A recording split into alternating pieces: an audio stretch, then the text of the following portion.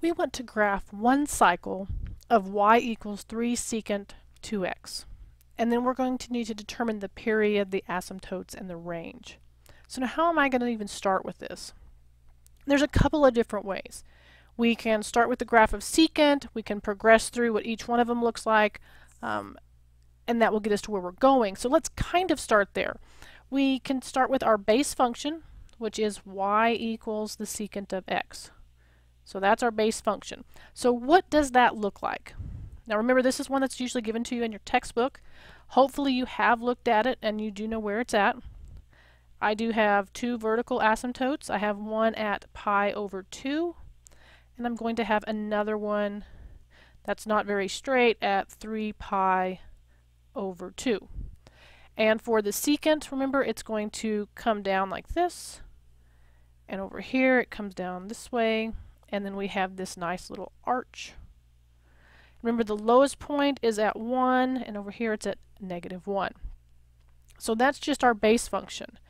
If we change that to modifying the one given just a little bit, let's just leave the amplitude in front, so the 3 secant of x.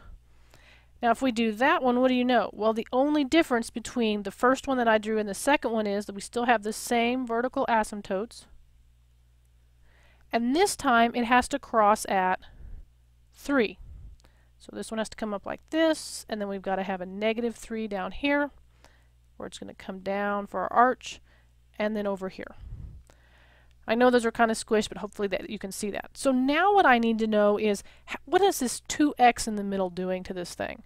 Well, we need to use our standard formula that has all those a's, b's, c's, and d's in it. So that's y equals a secant of b times x minus c plus d.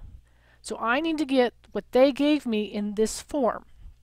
So when I do that, the part in front of the bracket stays the same.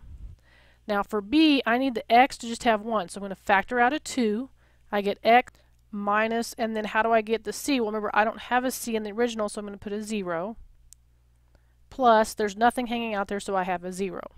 So now this is in the form of what I have for the standard, but still gives me the answer that they gave me in the problem. So how can that help me? Well, I know A. So let's change colors so we make sure we can differentiate.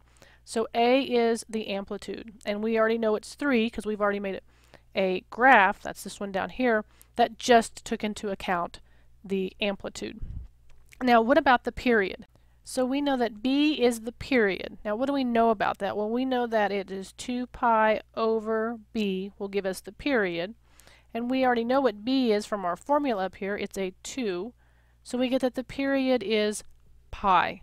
What about C? Well, C is 0 as well as D. D is also 0. So those haven't changed anything with our graph. Now one thing it does ask us about up here, so we found the period. We need the asymptotes. So how in the world are we going to find those? Well, if you remember, I'm going to go ahead and label what we're looking for. So we're looking for the asymptotes. There's a formula for that. So make sure you learn that. It's x equals pi over 4 plus k times pi over 2. And remember, that's for any k that's an integer. So I've got that. That's great. So where's that telling me it's going to be? Well, that shows me where it's going to be on the graph. So if I'm looking at the graph, it says that if k is 0, I'm going to have a vertical asymptote at pi over 4. So there's one of them. And then it says if k is 1, I'm going to have one at 3 pi over 4. Okay, so I've got those two. Make sure you do label those so that you remember what they were. Now, what else do we know? Well, we know that we have an amplitude of 3, so that means it's going to have to intersect up here at 3. So it's still going to look the same, so it looks like that. That's going to come down the same way over here. And then it's going to be at -3 as well, because it says the amplitude is 3. So what's the only thing we don't have? Oh, we don't have the range yet, right?